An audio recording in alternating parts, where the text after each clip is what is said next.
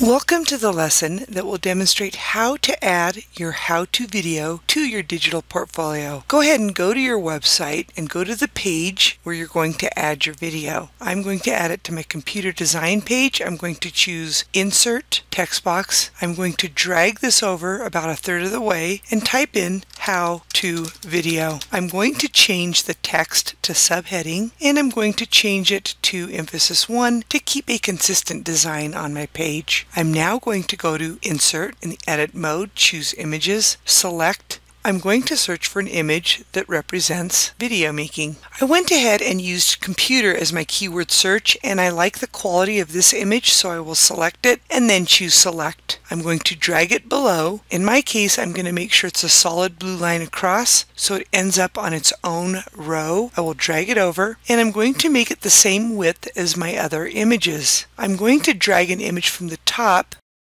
and I'm going to go ahead and make it the same height. Just so you know, it looks much more professional if all the images and videos are the same size. I'm now ready for the next step. You're going to need to make sure that you have your video. I have mine on my desktop in my digital portfolio folder. I'm going to go to my Google Drive. I'm going to go ahead and go into my online portfolio folder, in this case middle school and computer design. I will go ahead and open up my video folder, and now I'm going to go ahead and upload that video from my desktop into this folder. I will choose New, File Upload. I will go to that desktop folder and I will add it to my Google Drive. It might take some time to load, especially if it's a long video. So you might multitask and go do something productive. In my case, I might go to my digital portfolio and go ahead and look to see if I need to make any changes to perfect my website. I'm going to change my title on Photo Techniques because I don't want it taking up 2 rows. Maybe I needed to extend it. There you go. That looks much better. Make sure you publish. I'm still patiently waiting for the video to upload to my drive, so I'm continuing to look for mistakes on my website. I did find a small error where it says student. It should say students. Boy, Miss Clemente is sure picky. I bet she drives you students crazy. I publish frequently so that whoever is viewing the page will see the most current version of my work. I'll go back to the drive. Again, it's still loading. Some of my students will choose to go to NitroType and do a race while they're waiting for something to happen on their computer. Again, I'm still waiting, so maybe I'll do a quick race in NitroType. Well, I just raced and it didn't do very well. Let's go back to see. It's finally loaded. I'm going to go ahead and right-click on that video and choose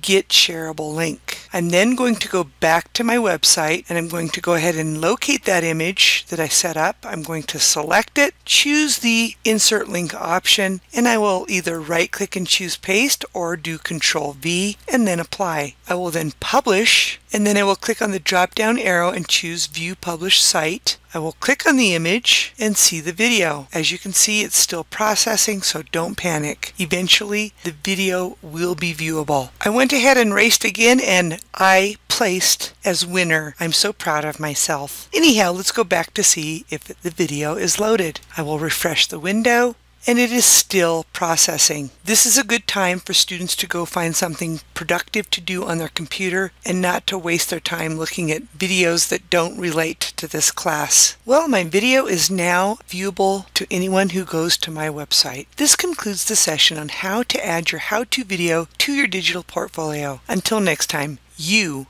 have a wonderful day. Be sure to like the video and subscribe to this channel.